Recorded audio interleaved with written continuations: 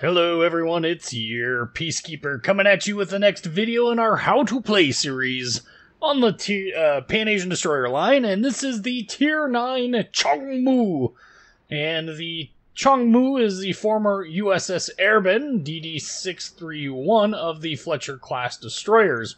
She served in the Republic of Korea's Navy from 1963 onward, and her current whereabouts are actually unknown, but it's highly likely she was scrapped. Chung Mu served as an integral part of the South Korean Navy until 1983 when she was converted into a stationary training vessel. She was scrapped sometime thereafter, and again, it's not really well known.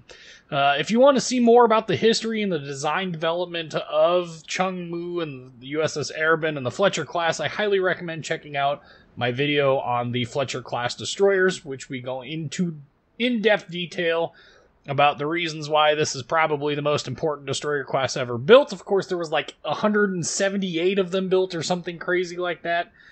So it's no surprise that a large number of these destroyers ended up in foreign service after World War II and after Korea, when the U.S. Navy decided it was time to move on from them.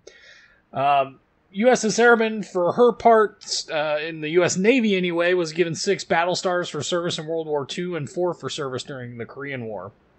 In terms of in-game play style, Chung Mu is every bit of Fletcher, and in my opinion, even a little bit more. There are a few differences. Most notably is that Chung Mu has a slower rudder shift time by 0.6 of a second, and a larger turning circle radius of 620 meters.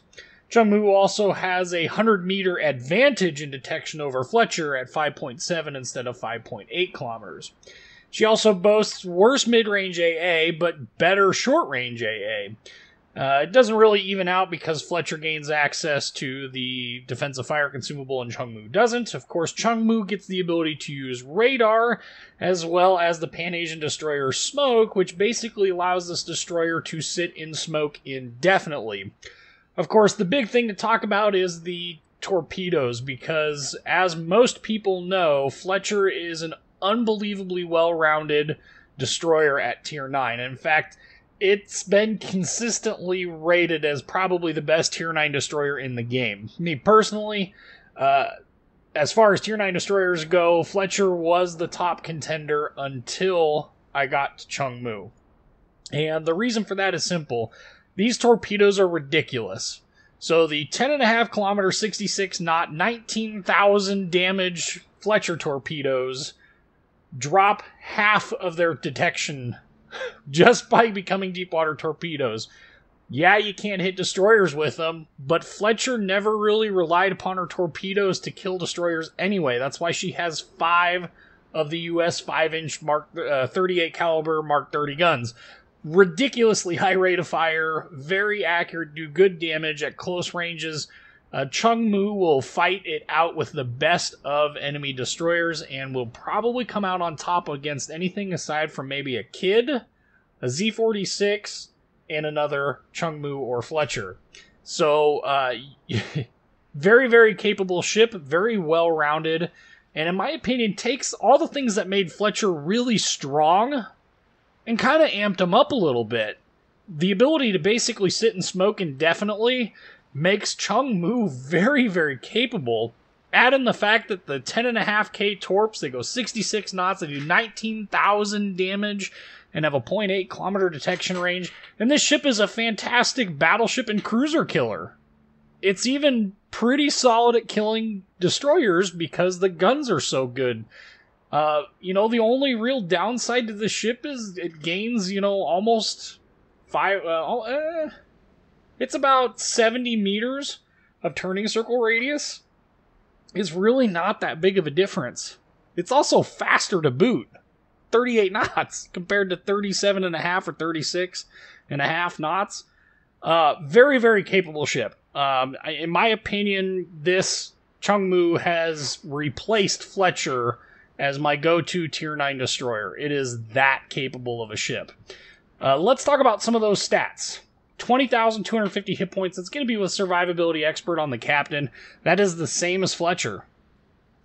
You don't even lose hit points getting Chung Mu. Main battery consists of the same 5-inch, 5 single gun mounts, 12.1 kilometer range, you do lose about 0.8 kilometers of range, but the US 5-inch 38 cal guns are really not that effective out to 12.1 against anything aside from maybe a stationary battleship. You're really not going to be shooting the ship all the way out at max range terribly often, unless it's a larger target, in which case wouldn't matter. The 0.8 kilometers doesn't matter that much. They do have a 3.3 second reload time, which is blazingly quick. That is going to be, I think, with basic firing training. Nope, no basic firing training, so that's 3.3 seconds stock, because there are no gun reload buffs on this ship. 5.3 second 180 degree turn time, and only a 5% fire chance. Slow muzzle velocity, rainbow arcs, as some people like to call them, but hey, US 5-inch guns are plenty capable. Torpedo tubes, you got 2 quintuple launchers, there's 10 total torpedoes, 81.1 second reload time, 10.5K range, 66 knot speed, 19,033 damage. Again, 0.8 kilometer detection range. That is just crazy. Yay. Alright, so that's really the strong suit. The AA defense, you got 6 dual 20mm Oerlikons, 2 dual 40mm Bofors, 1 quad 40mm Bofors, and then the 5-inch 38 cal dual purpose guns. Your AA bubble starts out at 5 kilometers, steps down to 3.5, and then down to 2, just like every other US destroyer. And obviously you gain bonuses with advanced and basic firing training to those. Chung Mu without defensive fire, though, I would not recommend trying to set the ship up as an anti-aircraft destroyer. I just don't see a need for it. Fletcher does that way better because it has defensive fire. Max speed of 38 knots. This is just slightly faster than the Fletcher is. 620 meter turning circle radius, 3.1 second rudder shift time. Detection range by sea of 5.7 kilometers and detection range by air of 3.3 kilometers. Let's look at upgrades. I am running Main Armaments Mod 1 in the first slot, and this is for the 20% reduction in the risk of your main battery and your torpedo tubes being incapacitated, as well as a 50% increase in the hit point pool of your torpedo tubes and main battery, and a 20% reduction in the time it takes to repair your torpedo tubes and main batteries, even if they do get incapacitated. This, combined with preventative maintenance, makes for a very durable ship. You don't seem to lose your guns or your torpedoes that often. Obviously you're going to lose them more than like a cruiser or battleship will, but for a destroyer, it's really not that bad. The only other one I would consider running at this tier is Magazine Mod 1. If you are out of detonation flags, this would be a solid choice. It is a 70% reduction in the risk of your ship's magazine being detonated. That would be a solid choice if you are out of detonation flags. In the second slot, I am running Propulsion Systems Mod 1 for the 20% reduction to the risk of your engine being incapacitated, as well as a 20% reduction in the time it takes to repair your engine if it does get incapacitated. You could run Steering Gears Mod 1 here, which is the same exact thing as Propulsion Mod 1, except for your steering gears. Which one you choose really depends upon, what you hate losing the most. For me, that's engines. I hate losing the engines on ships, if you can't tell. With Last Stand on the Captain, losing your engines isn't that big of a deal. Losing your rudder isn't that big of a deal. Losing your engines is a big deal, even with Last Stand. In the third slot, I am running Aiming Systems Mod 1 for the 7% reduction in the dispersion of the main battery. Also doing it mostly doing it for the 20% increase in the speed at which your torpedo tubes traverse. Everything else obviously doesn't apply. The secondary battery stuff doesn't apply because there are no secondaries on this destroyer. You could run AA Guns Mod 2 if you really want to push this ship into a role that Fletcher is better at. I personally don't recommend it. When it comes to other things at this tier, your turrets turn so fast that there's no reason to take this at all, ever, in my opinion. In the fourth slot, I am running Steering Gears Mod 2 for the 20% reduction in the rudder shift time. Is this necessary? No. Does it help? Yes. I personally prefer this on this ship. On Fletcher, you could definitely toss this up to either or. Fletcher's 2.4 second rudder shift time is obviously faster than the 3.1. But Chung Mu without it it's just a little too slow and a little too sluggish at the helm. for me to really feel comfortable in it, which is the reason why I run Steering Gears Mod 2. You could also run Propulsion Mod 2 if you want. That's going to increase the engine power when the ship first starts moving, as well as decrease the time it takes for the ship to reach full power when accelerating. This is only going to really impact the ship between the -6 and 6 knot range. Extremely useful for sitting in your permanent smoke, or near permanent smoke. So you could run this if you wanted to do more pew-pew in the smoke. Don't recommend don't recommend Damage Control System Mod 2. If you're on fire or flooding, bad things have happened, or your damage control party is up. In the 5th slot, I am running Concealment Systems Mod 1 for the 10% reduction in the detection range of the ship. The 5% increase in dispersion of shells fired at you is just a nice side effect, but being able to get the ship down to 5.7 kilometers is super nice. This is probably... Let's see, Kagero, Yugumo, those two ships definitely have better concealment in this tier range. I think Shiratsuyu is pretty close, if not the same. Beyond that, there ain't much else stealthier. That's a scary thought. I guess if Shimakaze gets the detection range buff that they keep talking about, Shimakaze would match this. Well, it'd be just slightly 100 meters longer than the updated Shimakaze, but... very stealthy ship. In the last slot, I am running Torpedo Tubes Mod 3 for the 15% reduction in the torpedo tube reload time. This does come with the added downside of increasing the chance of your torpedo tubes being incapacitated by 50%. Combine preventative maintenance with main armaments Mod 1, and this basically becomes a non-issue. So, I don't personally foresee this being an issue for most players, but... some people don't like losing their torpedo tubes. To me, having your most devastating armament come up that much quicker is super nice. AA Guns Mod 3, I guess it's there for those who want to spec this into a role that Fletcher is better at. And Main Battery Mod 3, the 12% decrease in your main battery reload time, you're only looking at taking it from 3.3 to 3 seconds or thereabouts. Is it really worth that? No. Adrenaline Rush will do the same thing, and it's going to be captain skill points you're going to eventually spend anyway. So, I personally don't see an advantage to Main Battery Mod 3, and of course, adding firing range to your main battery, not really all that useful with these guns. So, Torpedo Tubes Mod 3 is my recommendation. The only other thing to really talk about here is the smoke slot. You do have access to... surveillance radar, 7.5 kilometer range, 17-second active time. So very short active time. You're only going to get about 5 salvos in, maybe 6 if you're lucky. And really not that useful, in my opinion. I would much rather have the smoke generator, which, like I said, is basically permanent smoke. Each smoke cloud is active for 70 seconds. It takes 76 seconds to reload. So... actually, I think that's with this flag. Hang on one second. It takes 80 seconds to reload, so 10 seconds after your last smoke cloud disappears, you have smoke again. Permanent smoke, basically, especially with the reload consumable module, or flag. So anyway, Chung Mu, a lot of fun. Let's go look at it in a battle video. Alright, so... Chung Mu, I only played like a handful of battles. I want to say like 4 before I got this battle. And it basically exemplified everything that I have come to know and love about Fletcher. Very good guns, very good torpedoes, very good concealment, good smoke to use. Just a very capable overall ship. The map is Okinawa. This is one of my least favorite maps in the game. Thankfully, I am playing it on a ship that has good concealment, and thus not terribly concerned about really anything at this point. If I wanted to, I could stay invisible for pretty much ever. Only one radar ship in the entire enemy team, and that is Des Moines. No destroyers on the enemy team that can really outspot me by any meaningful amount. Shimakaze, Benson, they're all pretty much in the same ballpark.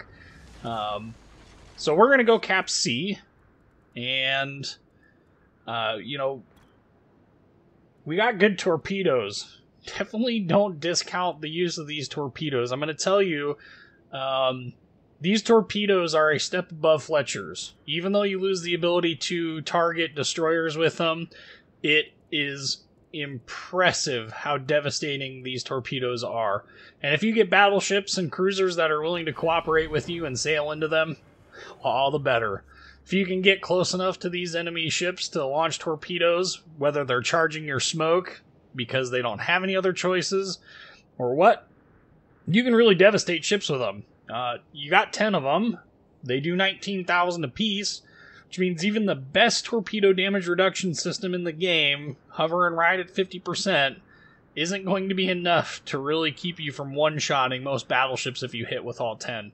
And hitting with more than one torpedo is very easy, obviously, because they are, such stealthy torpedoes.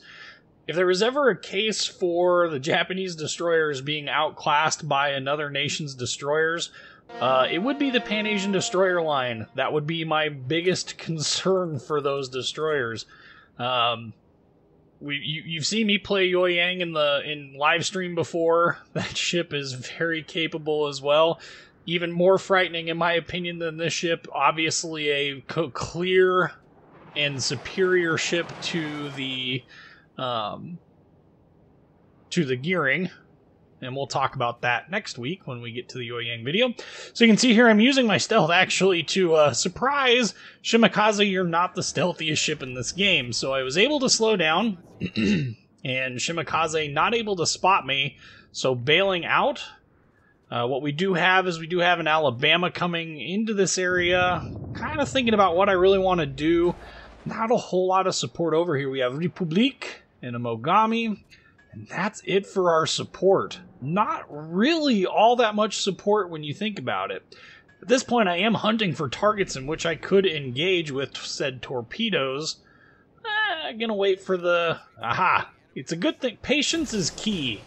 When it comes to torpedoes, one thing I notice is a lot of people are very impatient, and so they will go ahead and they will launch torpedoes at the nearest thing that possibly could move, and then they'll be thrilled when they actually get hits, and yada yada yada yada.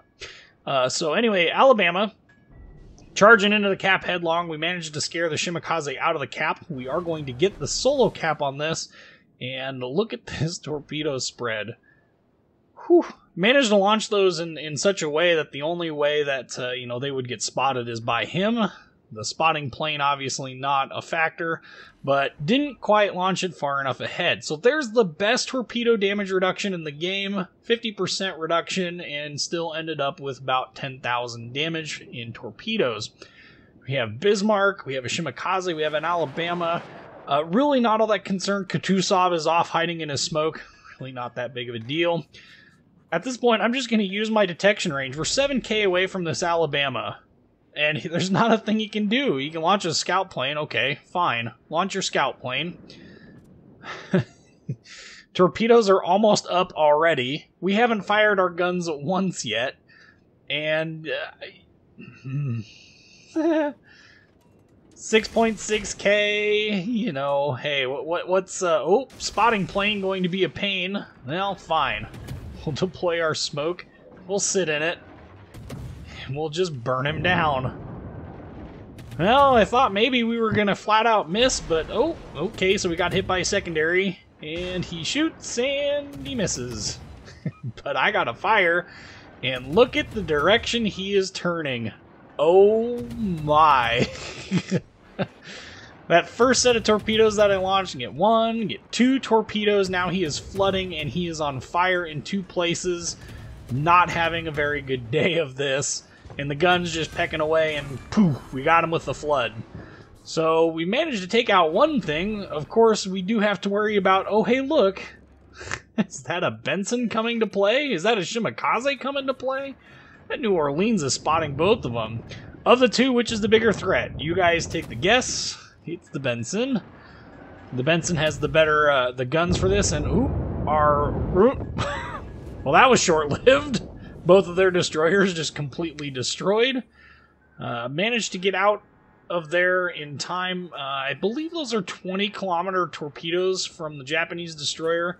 Those get spotted way far out. Not very good at getting destroyers in smoke, especially not ones like sorry, Especially not ones that are actually paying attention. Options to shoot at this point. Well, we have Kutuzov, and that's about it. Mr. Kutuzov, I would love to get into torpedo range of him, and that's what we're going to try and do. Briefly spotted there. That might give away our play here. As far as, you know, feigning direction and all that, didn't really get a good, hard, you know, look at him. We're going to launch a set, and, you know, I was kind of anticipating him running back towards the rest of his friends, and, you know, if there were ships that were being spotted, like this Yamato, if he was spotted, the Kutuzov would be firing away like he is, but surprised the Kutuzov is running away. Probably a smart move on his part. I'm hoping that by the time my torpedoes get there, and this is one of the downsides of having fast torpedoes, but I'm hoping that by the time my torpedoes get there, he will have turned around into that field of torpedoes on his way back to his friends. And as you can see, not so fortunate. So we're not going to get anything on Mr. Kutuzov. Looked like maybe he was going to turn back into the field just in time to snag some, but nope, he is sailing on a course straight away. It's kind of unfortunate. At this point, Yamato, we could get a lot closer to him. We also have a Conqueror there. Kutuzov is really the biggest threat to me, but he's kind of being squirrely. So Yamato, you know, he looks like he's doing the typical thing. He's backing up. This is a very common tactic for the Japanese battleship Yamato. Spent a lot of time bow in, kind of Iowa-esque in that regard. You'll see there that I launched torpedoes both at the marker and then one set directly at him. And we're going to deploy smoke and shoot at him as well.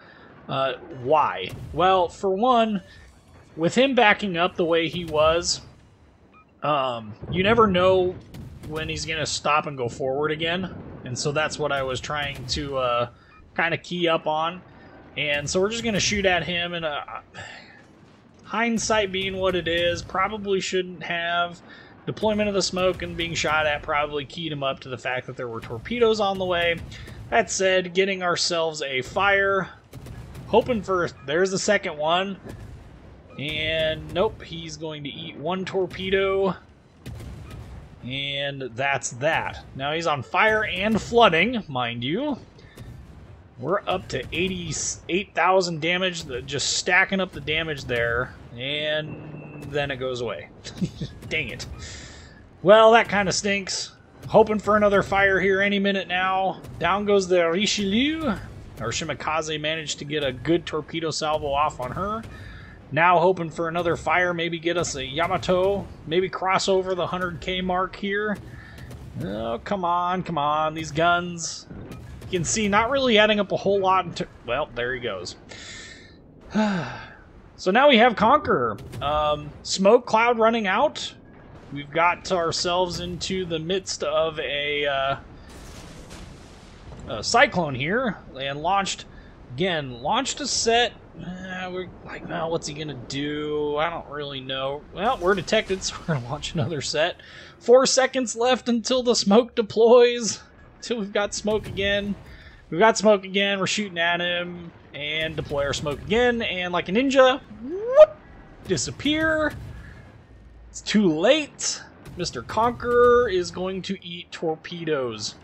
5 of them, mind you. 67 some odd thousand damage, and somehow Yamato managed to get the kill. Oh! Well, it's very quick how much damage you can add up with very potent battleship potato knit. Well, it's not really his fault. He did the right thing. He turned in. The problem is he probably didn't turn in aggressive enough to really mitigate that, but he had a choice to make between myself or the Yamato. Well, who do you choose in that? Do you choose the one that has the ability to delete you outright, or the one that's going to do a boatload of damage? I personally would have probably gone bow into the Chung Mu over the Yamato, but I don't know what it was going on in his mind. Maybe he didn't have the rudder shift to get there. I don't know. But either way, he ended up taking 5 torpedoes, and we did a lot of damage and rapidly crossed over the 100,000 mark in one fell swoop. Of course, launching those torpedoes as close a range as I did, there really wasn't a whole lot he could do to avoid them. Again, leveraging the stealth of this ship to really push the envelope as to what you can and can't engage. Now, at this point, you know, the Kutuzov, I really thought the Yamato was going to be able to handle the Kutuzov by himself.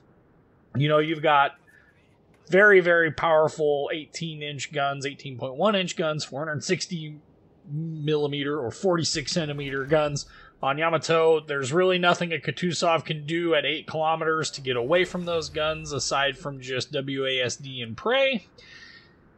You never know. Sometimes things happen. In hindsight, I probably should have stayed and helped the Yamato if I possibly could have. Well, hindsight being 2020, you know what they say. On the other side, we got Ibuki up here at A, the A cap. This game is basically a foregone conclusion, but you got to see some of the strengths of the ship. You know, we started 3 fires, we got 150 shell hits, 9 torpedo hits. Holy cow, 9 torpedo hits at 19,000 damage. Granted, every ship that got hit by torpedoes had a 50% reduction for torpedo, except for the Conqueror, and it still ate 60,000 plus damage in one fell swoop. So, I mean, you can see just how strong this ship is and how capable this ship is. It really is a hoot to play. And when it comes to dealing with other destroyers, sure, we didn't get to see much in the destroyer versus destroyer engagement on this, but the ship plays no differently than a Fletcher does. It has slightly worse maneuverability, but really it's not that noticeable. It's a very, very capable destroyer hunter. It's an even better battleship hunter, as you saw. I mean, just, oh, the nuking of battleships is absolutely hilarious. And Yoi Yang takes this to a whole new level of scary, and how these ships made it into the game in this form, like, I'm sorry, I just don't see the deep water torpedoes as being overly balanced in their current form, but... And there's the kicker. Kutuzov torpedoes kills the Yamato, so in hindsight, like I said, probably should have stayed with him. Ibuki goes down. We never even got to see him. We never even got shell hits. We're stuck at 169,386 damage, and the match is going to end here shortly. Overall, you know, like I said, Fletcher ramped up just a little bit higher. You know, we got the better torpedoes, which I would gladly trade. The ability to hit destroyers for these torpedoes. If Fletcher had these torpedoes, I would be ecstatic. That ship would be brokenly overpowered. You know, Chung Mu is a very capable destroyer in its own right. And it really gives up nothing to get this, aside from AA, which at Tier 9 you really don't see very much in the way of carriers. And if you do, you know, it's still not bad AA. It's really a good ship. I can't say enough positive about it. It really is an amazing boat to play. So let's look at the end battle screen here again. 385 damage. 169,385. Only 1 kill, 1 cap, 3 fires, a bunch of shell hits. Look at the torpedo damage. 116,349. Just as easy as pie. I mean, it was really that easy to remove 2 battleships from the game. Just boom, boom. Like that. And with a little bit better thinking, probably could have gotten more. Anyway, love Chung Mu, fantastic destroyer. I'm your Peacekeeper. Like, comment, subscribe if you haven't already. And thank you for watching.